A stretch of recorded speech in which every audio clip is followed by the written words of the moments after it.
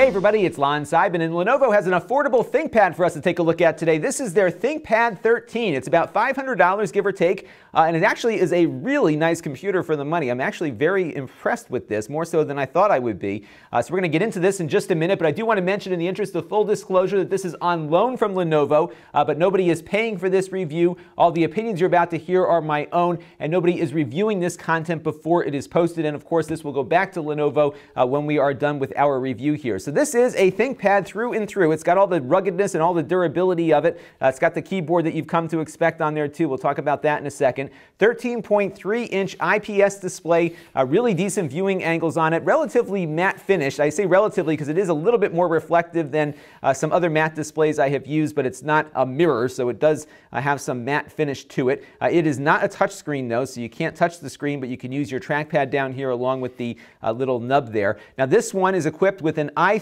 processor at 2.3 gigahertz. It also has 4 gigabytes of RAM DDR4 as well as 128 gigabyte M.2 SSD built in, and you can upgrade the RAM and the solid state drive on here. So if you want to get more storage or RAM down the road, you have that as an option to do, which is great. Wireless AC built in as well. I really like just the overall form factor here. It's relatively lightweight. It's about 3.17 pounds or 1.44 kilograms. So pretty lightweight actually, especially for a ThinkPad, which tends to be more of a built like a tank. This one is certainly sturdy like a tank, but relatively lightweight and portable. You're going to get about 8 to 9 hours of battery life out of it in my testing, so the battery life is adequate for getting through most of a workday at least if you're doing light kinds of tasks. Now it's not fanless because it does have that i3 processor built in, so you're going to have an exhaust port over here along with some intakes over here, so you definitely want to keep those areas clear so that the processor does not overheat under load. But generally I'm not hearing the fan come on too often on this device, so it's been running pretty quiet and pretty cool as I've been using it. One of the things that sets the ThinkPads apart are their keyboards, and you've got, as usual, really deep travel on these keys. So you've got, if you're used to the ThinkPad keyboard, this is a ThinkPad keyboard on here.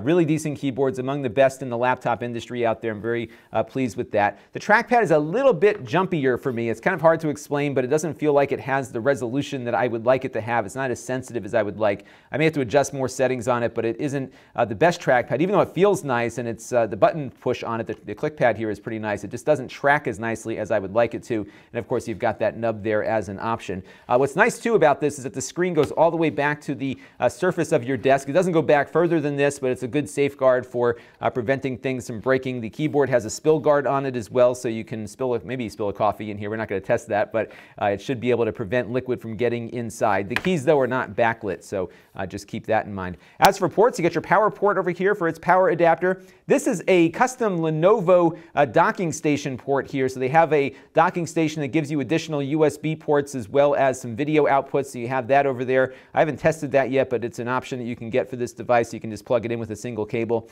USB 3.0 slot over here. On the other side, you've got 2 more USB 3 slots, a HDMI output, and a USB Type-C port as well. And what's nice about that USB-C port is that it also doubles as video output too. So the HDMI will get you up to 1080p. The USB-C port on here will give you up to 4K resolution. So you do have some options for getting additional display output out of both the HDMI and the USB Type-C port. Now the USB-C port does not support charging the device though. You still have to use the power adapter on it, but you can of course use it for data and for video too. One last thing to look at on here before we get into the performance is the SD card slot. So there's an SD card slot here on the side. Your cards will go all the way in, which is really nice. So you can use that as a means of additional storage or a place to store your multimedia or something while you're walking around. You don't have to worry about that card sticking out too far. It is spring-loaded, so it will pop out like that, but as long as you don't jostle it too heavily, it will stay put, and you'll be able to use that even on the go. All right, let's take a look and see how it performs now. We're going to start with our YouTube test here real quick. We'll load up my YouTube channel and one of my 4K videos and see how fast that springs to life. We are on wireless AC here. You see it just comes up right away. Really no problems at all, and I would expect that given that we've got a slightly faster processor in here than a lot of our other low-end PCs. And really for $500, this display looks great. The performance on here is really snappy and zippy, as you can see. There is a big difference between an i3 processor and some of those low-powered chips that we find in a lot of these low-price priced laptops here, so it's kind of almost a jolt to start seeing things respond as snappily and as quickly as this one is, if snappily is a word. Let's go visit another website here, and you can just see how fast things pop up. Usually those slower processors are kind of bogged down by some of the JavaScript. You see how fast this kind of executes and gets everything up and running here. So really good performance, especially for doing work tasks and web browsing and that sort of thing. And on the Octane benchmark test, which measures how well it does as a web browsing device, looking at rendering JavaScript and HTML, we get a score of 22,194, which puts it really in the pack with a lot of other machines that are a lot more expensive, actually. If you look at the Dell XPS 13 from last year, it's pretty much on par with that one.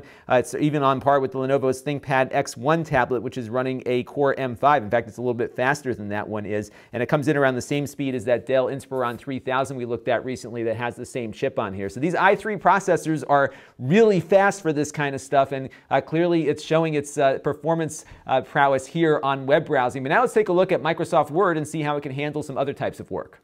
All right, here we are with our newsletter template, and you can see everything is rendering up very quickly. Again, noticeably faster than some of the Braswell chips. I would actually point you to the review we did just a couple of days ago of the Asus E403SA, which is running with one of those lower powered chips. Now that one costs a little bit less. That one's $399, but this is what $500 gets you. So it's a little bit faster for doing work, and you'll see the difference as you're just kind of scrolling through and loading up different programs and browsing web pages. You will get a little bit faster performance out of this computer than you will out of that other one that costs a couple $100 less. So as you escalate your investment, you will see a little bit of a return on that with faster, snappier performance with this kind of stuff. It's also a little bit better on gaming as well. It's not quite a gaming laptop because it doesn't have its own graphics processor, but it can certainly hold its own on some older stuff. We're going to take a look at Counterstrike as well as Minecraft. So let's see how it does there.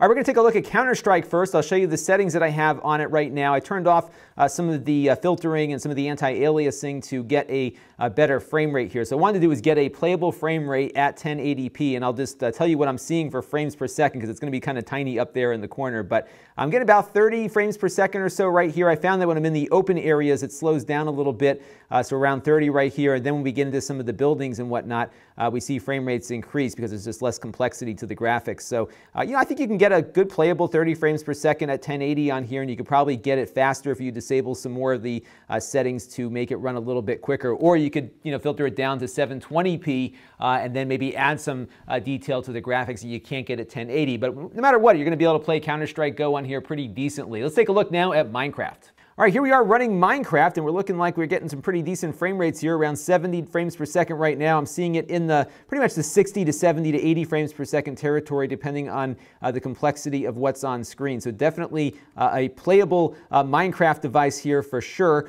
And you may want to have the Optifine plugin like I have on right now, which gives you a little bit better performance than not running it. But we are at the native 1080p resolution here. So really good stuff, I think, for games like Counter-Strike, games like Minecraft, things like that. You're not going to do as well, though, with AAA titles like Grand Theft Auto 5 and The Division and others, because those are really geared towards computers with their own graphics chips. This one does not have that. It's got the integrated Intel graphics, so you're not going to see AAA performance out of this, but I think for a lot of games you will do quite well and better than many other $300 or $400 laptops. And on the 3D Mark CloudGate test, we get a score of 4,842, which is really good, actually. It compares nicely to the Yoga 700 we looked at, also from Lenovo, around the same speed on both the graphics tests that benchmark performs, and a little bit slower on the physics test, which is more processor intensive, but that other computer has an i5 and this one has an i3. So I think for a gaming platform, again, really good for casual stuff. Again, not so much for AAA titles. Let's take a look now at some of its high bitrate movie playback performance, and then we'll wrap this up.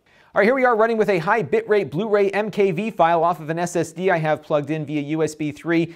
Runs just fine, no drop frames, really fast performance actually, especially when I want to just jump around to different parts of the movie here. I'm able to do it without any hesitation whatsoever. So again, having that i3 really does make a difference here, both in its playback performance as well as just the ability for it to quickly spin up the movie and get playing. And these are very big files. In fact, this one is about 37 gigabytes or so, so it's able to really tackle that with a lot of ease, which is nice to see. again, on a $500 computer. So that is the ThinkPad 13, and I really am impressed with this because typically I thought of ThinkPads as more expensive business machines, but this is actually a very reasonably priced business machine that's also good for maybe playing some games and watching some movies on too. It's very well powered, it's very reasonably priced, you have some upgradability to it, really nice display here, IPS again with some decent viewing angles and not too shiny and really nice. It is plastic though, but the cover here is made out of aluminum, so at least the screen portion has some metal protection on it.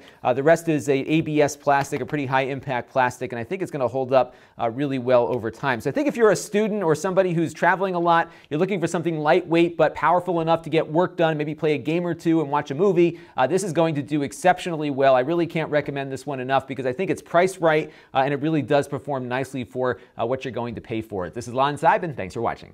This channel is brought to you by my Patreon supporters. If you want to help the channel, you can by contributing as little as $1 a month. Head over to Lon.TV/Patreon to learn more. And don't forget to subscribe. Visit Lon.TV/S.